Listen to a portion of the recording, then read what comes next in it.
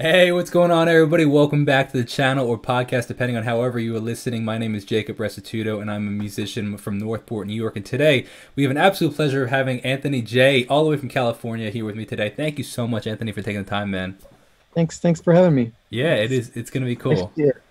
Yeah, absolutely. So I did a little research. You have quite the list of things that you've done in your career, and it is pretty impressive. But Thank for you. the people that are not familiar with who you are, can you kind of give a little backstory, on you in the music industry, and then we're gonna go Sure, even further into how you got into the music industry. sure. I guess I always hate blowing my own horn. So it's like I always, I've got a Spotify playlist which I could share with you. Yeah, It's got about 500 tracks, 40 hours straight of music that I've written, produced, and mixed and stuff. that is And it's cool. like it's pretty crazy. So people use it for road trips and stuff like that. You That's know, so cool.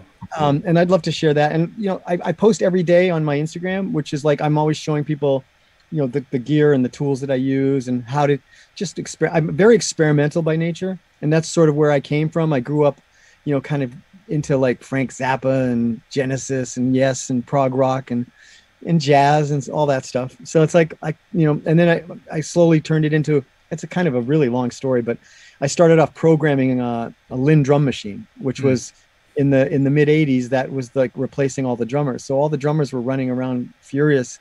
And then I'm like, if I get a Linn drum, then I can just start programming it, and That's that was my beginning. And then, you flash forward like 10 or 15 years and I'm in London working with Duran Duran, sitting with Prince and Simon Le Bon talking about the Linn drum machine at the Brit Music Awards. I think it was 97. So just, I mean, it's like, there's so much in between that, like sleeping under a grand piano for 6 years, you know, it's a convoluted, long, involved story, but I'm here to, answer your questions and I love it. I appreciate you taking the time, man. I no very much problem. appreciate it. So yes, that is the perfect segue into the next topic. Is I want to hear some of those stories from all the way from hanging out with Prince in the at the Brits, but also from sleeping on the piano, because people often will see that top of the mountain moment without seeing, the hours of preparation to climb Mount Everest. Not only before you even get to Mount Everest to climb it, you have this preparation before you even get there, right? So I'd love to hear some of So true. both aspects of the story. Sure. Like I started off working at a recording studio down in Hanson, Mass, which is kind of towards Cape Cod. Hmm. And they were super nice people, Fred and Pat Danner. They had a studio there, and a pretty well-known engineer was Bob St. John.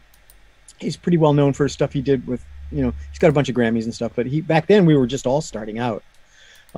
Extreme was recording demos there. They were like they were teenagers, and so that's where it all started. And basically they let me, it was about a 2 hour drive to where I lived, so they would let me stay there during the week when we were recording. And Wow. I made a little apartment underneath the grand piano. It had this black cover, and I Yeah. had my bed under there, and I had a little alarm clock radio, and it's just so that was like my pad. And it was completely black, dark in there, like, because there was no windows. So you never knew, when you would wake up to the sound of a band coming through the door with big Dunkin' Donuts coffees, and be like, oh God, here we go. Oh man. Well, first of all, the hysterical part about that is, I mean, first of all, the fact that you slept under the piano, but the hysterical cultural thing that you just referenced that only people in the Northeast would understand is that, like, Dunkin' Donuts. Massachusetts is the Dunkin' Donuts. They started hitting LA. There's one in Santa Monica, and there's one actually on my way to work in Yeah, Encino. absolutely. Well, but they're all over. So I'm from New York, Long Island, actually, and they're Yeah. all over. But Dunkin' Donuts is a religion in the Northeast. It's Oh yeah. so funny how that you just referenced that cultural aspect. But I love that, man. I love the story of that, because you have some, like you said, even in the brief intro, which I kind of want you to blow a little more smoke, because Yeah. like I'm giving you the opportunity. But you've worked with some really cool names, like you just said. You were speaking with Prince and Duran Duran, but you've also worked with Elton John. You've also worked on one of my favorite movies, with which would be Twilight. So really cool stuff. But it all kind of starts from you sleeping under a piano, and Sure. people see all the accolades and want all the accolades, but you also got to be willing to put in the 6 years of sleeping under a piano. Yeah, just countless hours for very little money, all that. Mm. That's part of it, part of the journey. I yeah, that's exactly. I mean, But those were wonderful times. I have great memories of that. Couldn't agree more.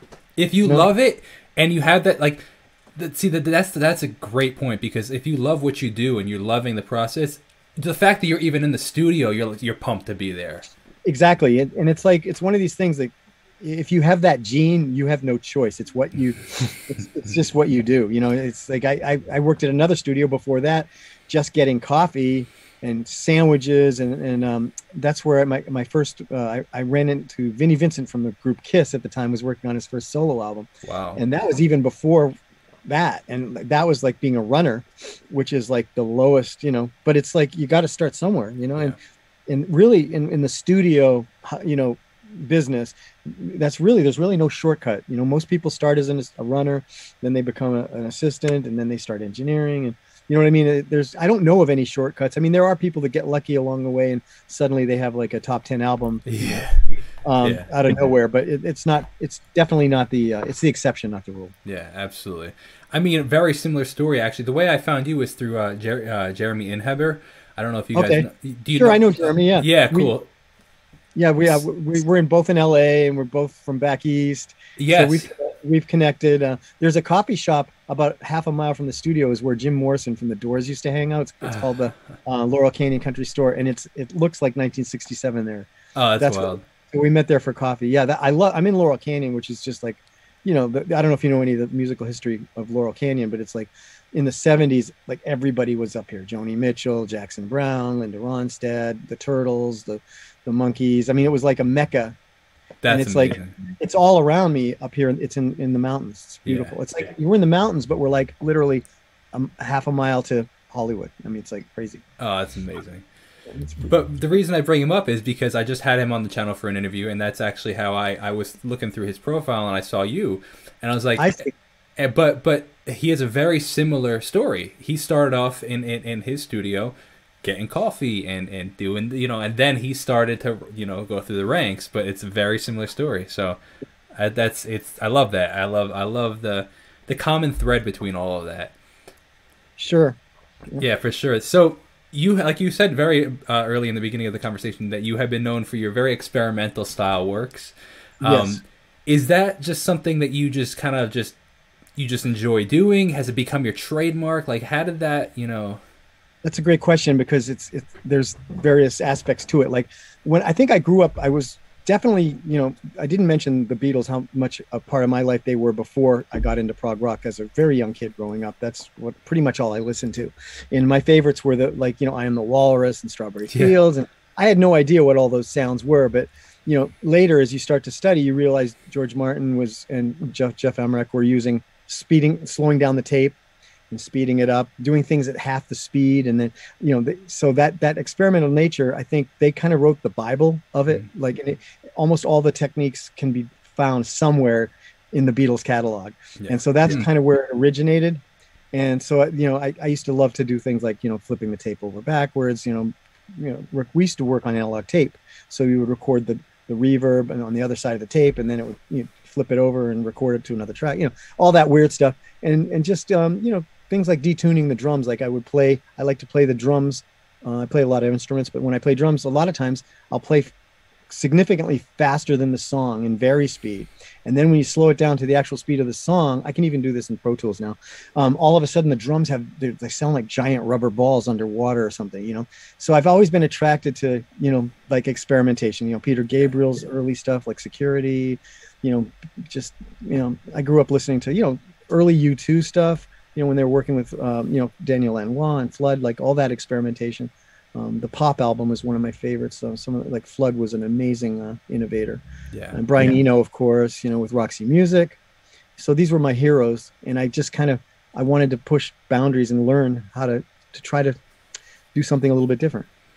I love that. And I am super curious now of your perspective on this, because as an artist that grew up in the 21st century, sampling has become very popular.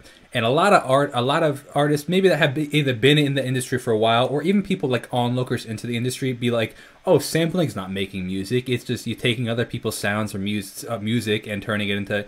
And I'm like, I could not have related more to what you just said, but from sampling. I'll find the drum rhythm or whatever. I'll pitch it down, you know, an octave. I'll speed it up twice, and it's like you manipulate. It's a totally new sound now, and it's Sure. No, I agree. Your perspective.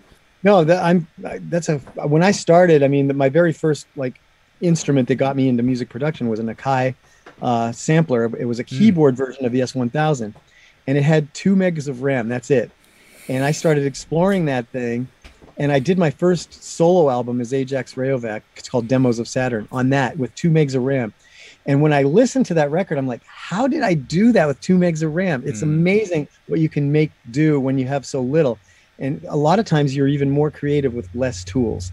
That's, you know, sometimes I actually will force myself to limit what I use in a certain situation, because a lot of times it'll make you search for something better instead of just relying on what you like to rely on, you know? Yeah. So that's one thing that, you know, I'm with you in that, and that's where my career started, in performance art. I would recite very bizarre, I would recite like poetry over really strange soundscapes, you know, orchestral, weird, just crazy. And I would get in front of people and I would do these like poetry slams, and I'd have all these crazy sounds, and you know, so I made my first album in a bedroom. It took me several years to make it. And this is all the while when I was living, you know, under the piano back and forth.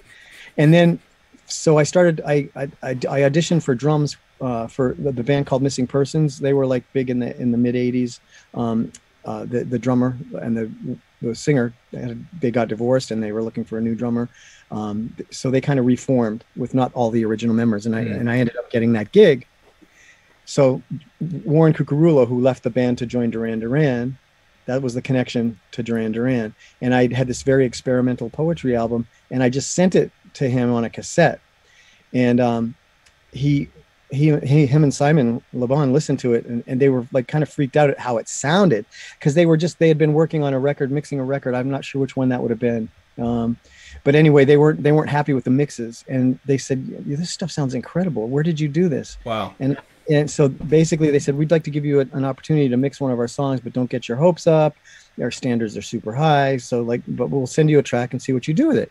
So I got spec time at a real studio, and I went in there and I worked on a track for their thank you album. It was 911 is a Joke by Public Enemy, which people can't, you know, even fathom that. But it was kind of a straight ahead rock song, and I sampled like all kinds of weird stuff, like people blowing into conch shells. I had a cowboy lady going woo, woo through it, like all kinds of crazy stuff.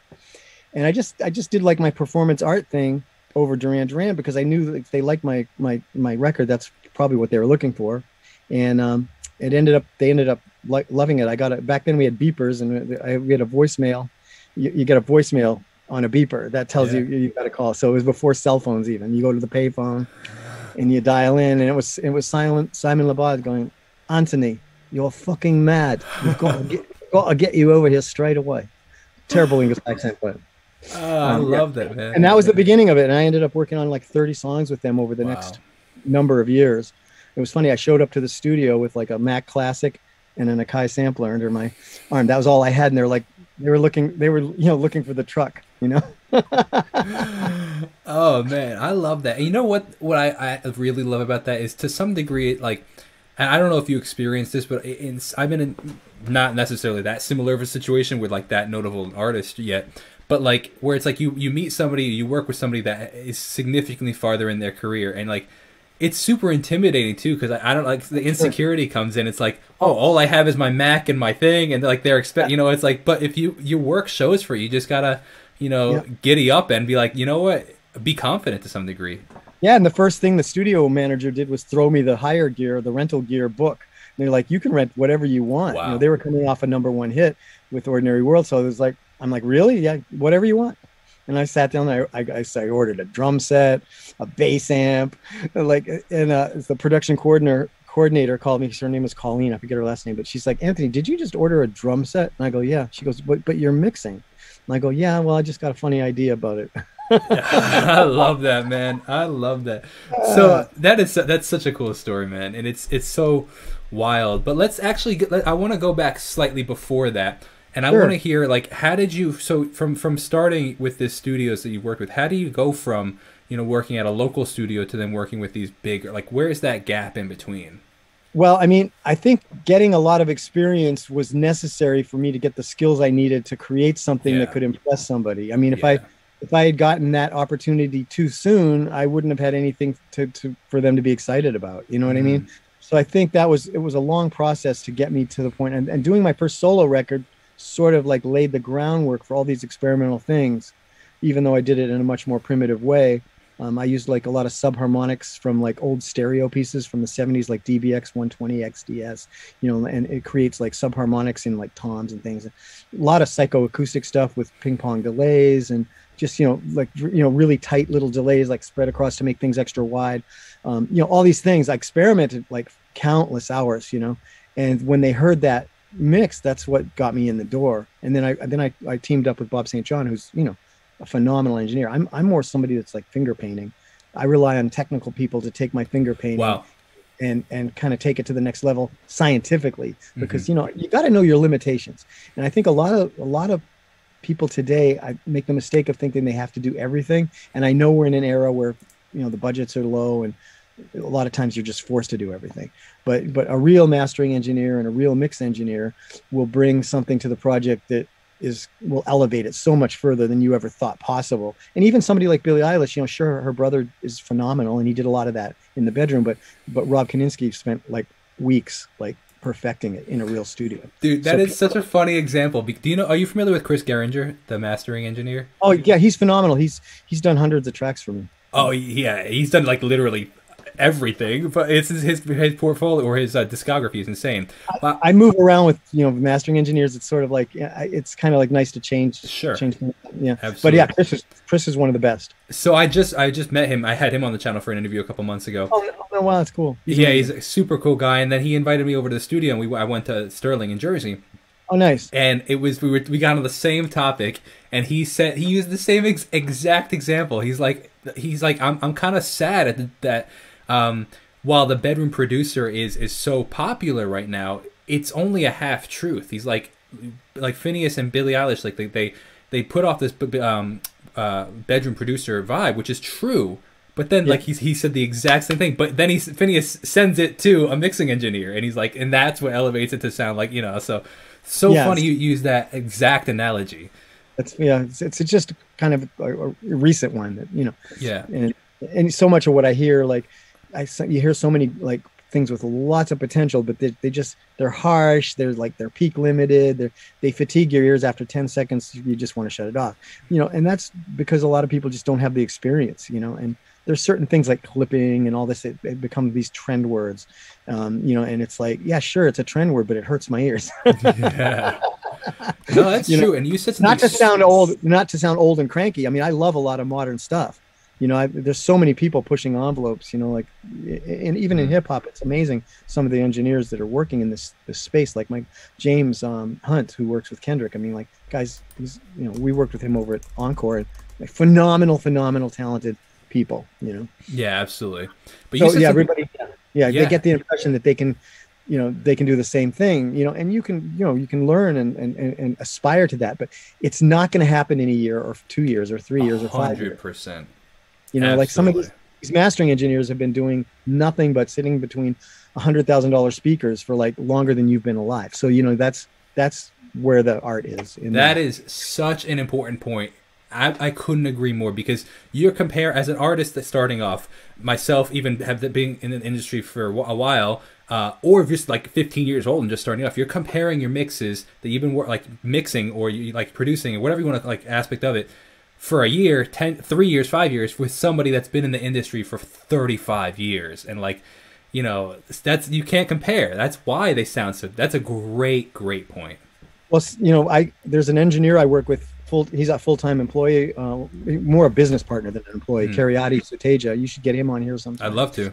He's phenomenal mix engineer, and you know, without him, my story wouldn't be what it is. I mean, so we've been working side by side for 22 years. So I always have to mention how important what he does on a daily basis is to elevate what I do. You know, you know, our jobs overlap in so many different ways.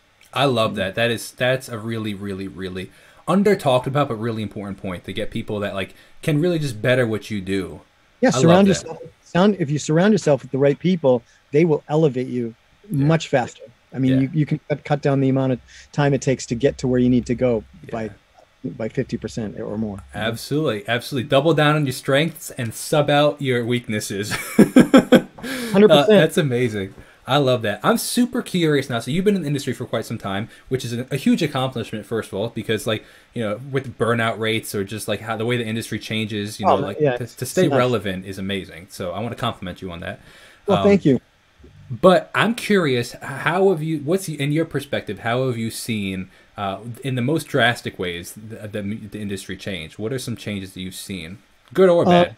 well, there's so many. I mean, it's like, well, for like, yes, it's like I could talk for an hour about that, but just like the use of, say, really nice microphones and mic preamps, for instance. Like, just take that one topic. It's like, back in the 70s and 80s, like records cost hundreds of thousands of dollars, and there were people around with lab coats calibrating things. Yeah. I mean, it was like a totally different world. So, records had a certain sound, but a lot had to do with the gear, and that gear is not really accessible to people, in general. But now, with all that, UAD makes all these fantastic plugins that sound just like the hardware. I mean, there's so many amazing technological advancements that, yes, you can achieve that sound with almost, 90% less. Okay. Yeah. But the plugins don't come with the ears or the experience. And that's what's kept me relevant, is because, people come to me not for studio time. They come to me for expertise and to collaborate and to try to elevate what they do, on a visceral level. It's not, it's almost, it's almost, you can't even put it in words, really. Yeah. Like when you connect with an artist and you get them to that place where they've always wanted to go. And a lot of times that's the journey for me, and that's what I get the most fulfillment out of, because I've been doing this forever. I don't need to impress myself. When I work with young people, they show me stuff. I'm like, whoa, what's that? That's, and they're like, yeah, can you do that with my voice? I'm like, oh, I don't know. I gotta, let me study how they did, how they did that, because, there's all these crazy techniques in music, especially in pop music, that are really, really innovative and cool. And they annoy some people, but I think they're like chopping up the vocals and getting all the porpoise sounds and all that. I love that stuff, and I've learned from young people. So I like to work with young artists, but then I have to study what they're excited about. See, if I study what they're excited about, I grow at the same time. But then they're going to that place that they haven't been able to get to. So everybody wins. See, I love that, man. That is such an interesting perspective. That is really pretty wild. So I'm curious about that, because and the reason I had such a excited look when you said you all this gear and stuff, but you don't have the ears. It is word for word. Several people have said that on these chats, and it's like, man, confirmation after confirmation after confirmation. So I hope people that are listening hear it. You know what I mean? Because it's the truth. You like, even Chris, talking about Chris, like he said that he has all this gear, but he uses like Fab Filter and all this stuff that like is super easy to get and super relatively inexpensive. It's like he just has the ears, but he knows what to do with it. Exactly. Because he's spent decades sitting there, making tiny movements with it. Absolutely. I love that, man. It's so fascinating. Now, for somebody that's worked on, you said 40 hours of stuff, 500, I think you said 500 tracks. Like, yeah, 500 or 600 there. In your experience, you've seen a lot of music. You've worked on a lot of music. Some that had, was very, very elevated at the top of the charts kind of stuff, and stuff that wasn't. I'm curious, in your perspective, what's something that makes a hit? Oh, that's funny. That's something that goes back to like the 20s and the 30s. Like, who knows? It's definitely related to the environment in the world at a specific time. Like, that's why music goes through trends. And you have the jazz, and then bebop, and then big band, and then all that stuff. It's like, I think it's different for every era. And it's definitely evolves based on the culture and the taste of the people. Like, there's stuff like, you can't really define it. It's and there's just all these happy accidents that happen, but then, there's a mixture of like the happy accident, and then the people like Prince who come along, and just like everything they do is just like, oh my God, how can one human being do all that? So it's, I don't really know. I really don't know what that is. It's never been a big concern of mine, though. I've always wanted to make music that was compelling, interesting, and took you on a journey. If it ended up being a hit, which it occasionally has, that really hasn't been my forte. It hasn't been my focus, because it's, to me, as soon as you're trying to imitate something, That's a great point. by the time you figure it out and get good enough at it to do it, it's in a hairspray commercial. So then you've already missed the boat. So you really have to follow your own path. And a lot of the music I've made, even 15 years ago, it doesn't sound like anything else. So like, I feel like what I do has a long shelf life because I kind of don't pay attention to trends. I kind of, I mean, sure, if an artist wants to go that direction, and you'll hear that influence, but I don't think it's not a decision. It's just, that is the perfect segue into the next question that I was going to piggyback off of that. What do you think makes lasting music? Because there's music that's a massive hit today, or 10 years ago, whatever the case, massive hits, but then they're only there for 8 months, a year. But then there are songs, even relatively, like, you want to go back as far as, like the, Frank Sinatra's and stuff, or the Beatles, but like even today, like, one of my favorite bands is The Fray. I don't know if you're familiar with them, but like they came out with their like massive hit albums like 15 years ago. And it's still like How to Save a Life or Over My Head or Coldplay's Fix You. Like, these songs have been 15, 20 years and they're still on the radio. Yeah, I think, well, a lot of it has to do with the song itself. It doesn't really have anything to do with the production value. Okay. I think it has, a lot of it has to do with the way it connects with people from a lyrical sense, from a melodic sense. And then there's nostalgia because, when there's, like say when grunge came in and all of a sudden there was Pearl Jam and Nirvana and Soundgarden. It's like all of a sudden, Cinderella and all that other stuff was just kind of overnight, like erased. See, so these trends create these, these eras, and I really don't know what's going to be next. I feel like it's time for something different. I feel like a lot of the, when I first heard auto-tune, I was working on a record with Sean Mullins. He had that hit Lullaby. I worked with Peter Collins on that first record, and then the second record I produced with Sean. And I remember Peter brought in Cher's Do You Believe? And it was before it was on the radio. He somehow had a copy of it.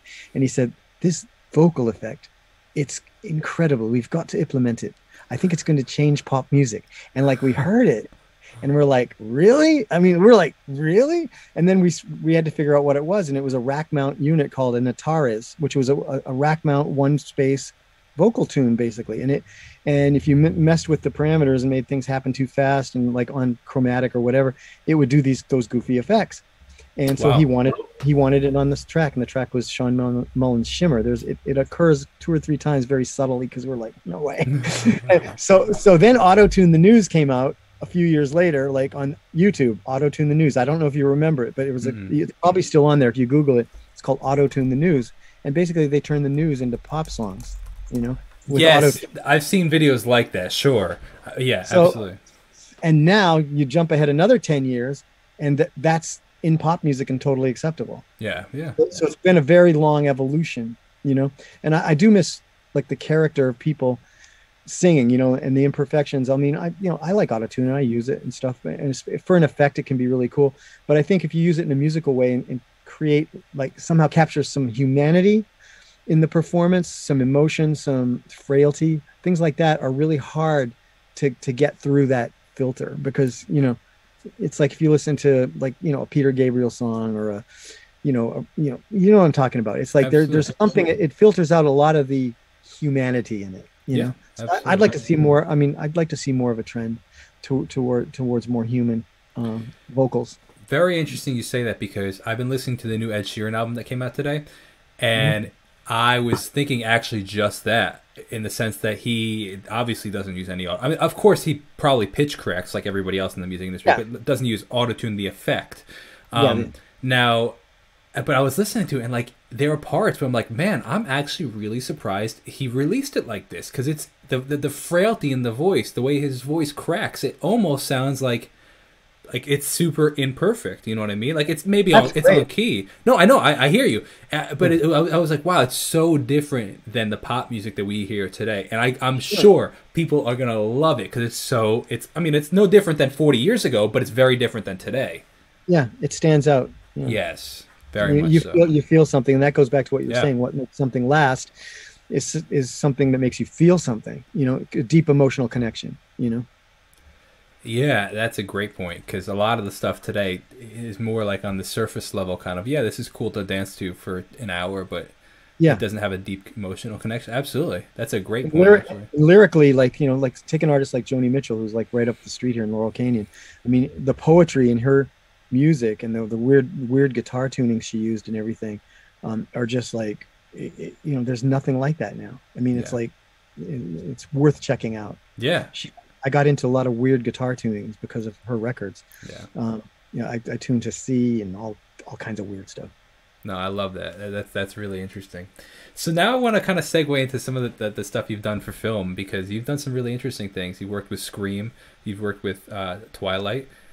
So can you talk about what you've actually done on those? Sure. On Twilight, basically it was because I worked with Collective Soul on the song called "Tremble for My Beloved," and there was this big soundscape that was in the song. It ended up being a pivotal scene in the movie, so I really kind of by osmosis got into that.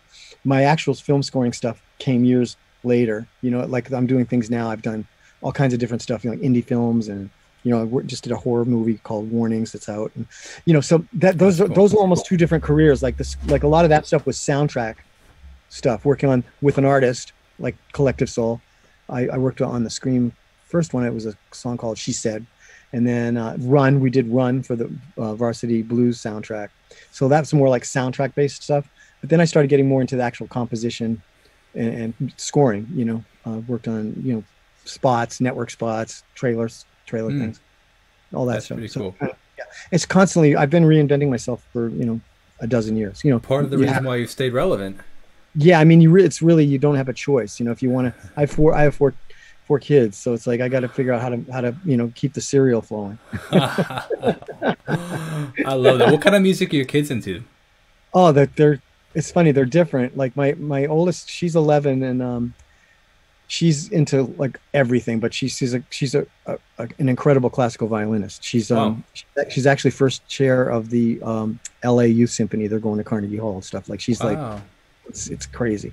And she likes hip hop, she likes classic rock, like everything from Led Zeppelin, but one of her favorite bands is one of my favorite bands, XTC, which is, I grew up listening to that stuff. So and then my middle son, he's into, he's more into the modern pop stuff, but he loves piano oriented music, stuff like that. And then my 4-year-old likes like stuff that annoys the other kids.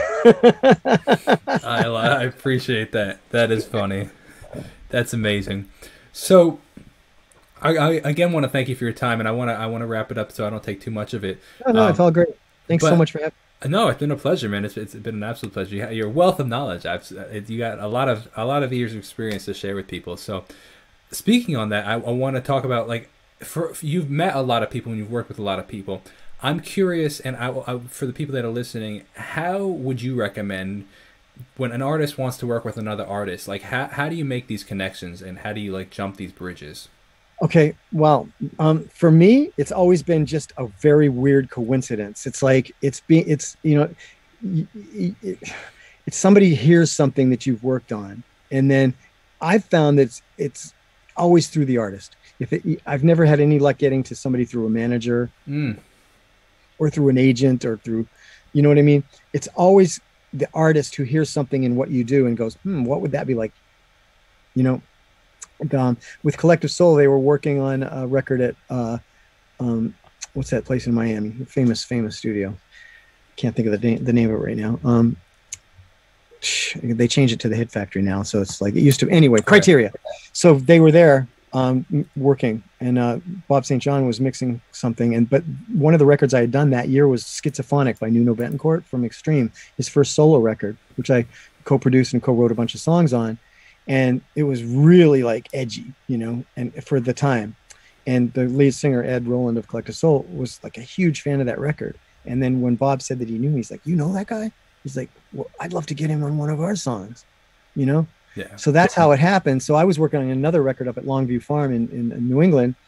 And they sent me like ADATs. That's what we were using back then. So they sent me like 4 ADATs, and they said, just, put down some stuff on there and see if Ed likes it. And I just put a bunch of stuff on there, sent it to him. He said, "Man, we love it, but I can't find the one." because I have this prog rock nature.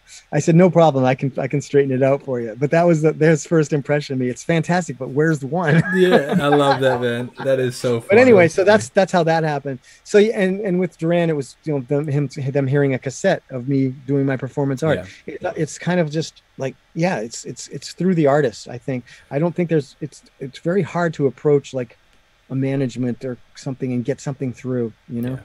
It sounds like it kind of all comes down to just being yourself and your creativity and kind of putting your creativity out there, and through that it builds connections of, oh, have you heard this? Oh, so and so does this, and as you, it's also kind of like a long patience game to some degree, because like, absolutely, it's all, you met all these people because you met this person and then continued working, who knew this person and they continued working, and it's just like a spider web, but it takes time to build that spider web.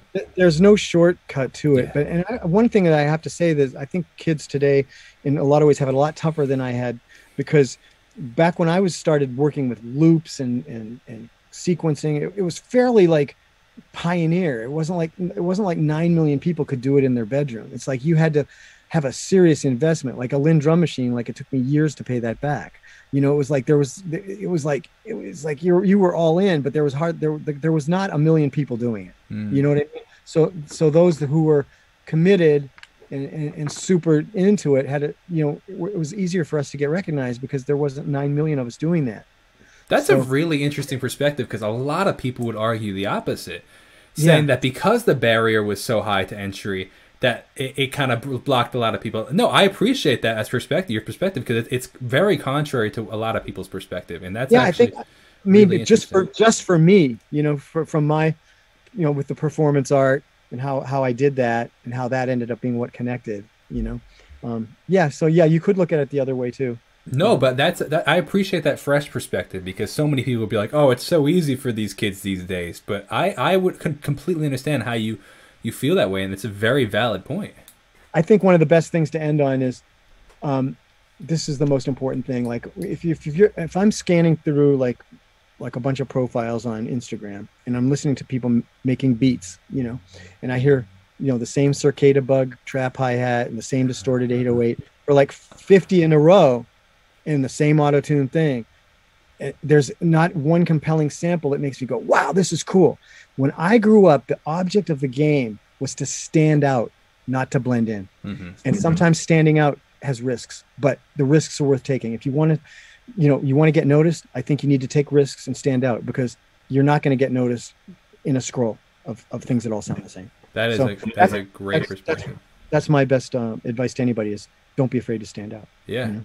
Absolutely, man. I really appreciate your time, man. If you could just hang out for 30 seconds more, I just want to say thank you so much to everybody that did watch us, make it to the end. You guys are the best for making it all the way to the end of this.